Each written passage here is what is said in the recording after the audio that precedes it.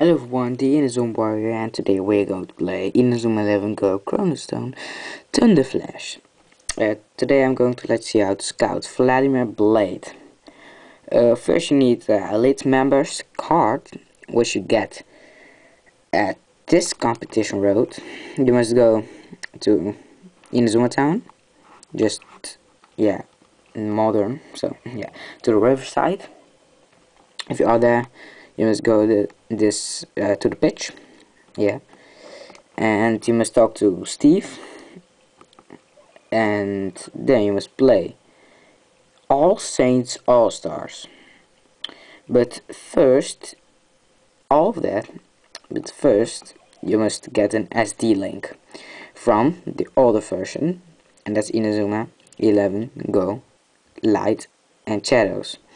So if you don't download the SD link and then download it on this game, so just Thunder Flash or Wildfire, you can't get the player, and like that you can't get Vladimir Blade and Tascat.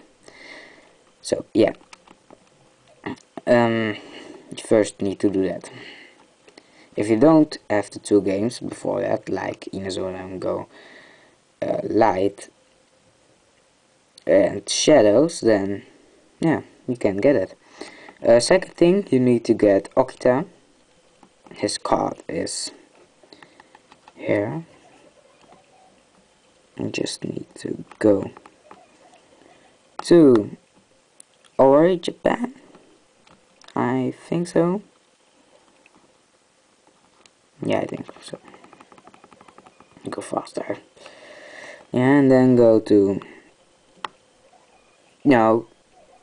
Chips. I messed up. Not that, I'm sorry. I need to go to... I think that it's here. Yeah. Okita. Soji.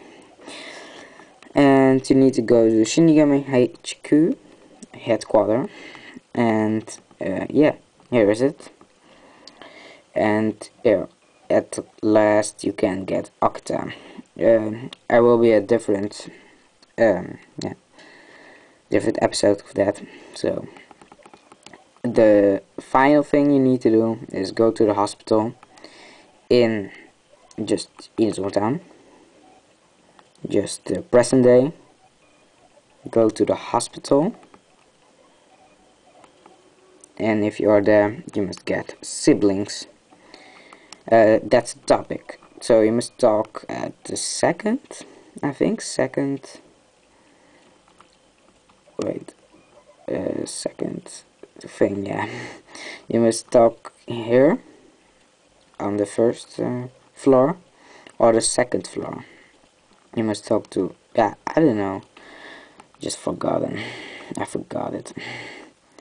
You must talk to them, or you talk to Tsurugi Yuchi, or Vladimir Blade, as you want to know, or you must go one floor above. So yeah, guys, that's how you get him.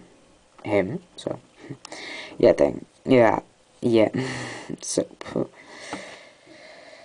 yeah, that's the episode, guys, and next episode will be about Okita, how to get him. So yeah, guys, I'll see you guys later. Whoa. Bye bye.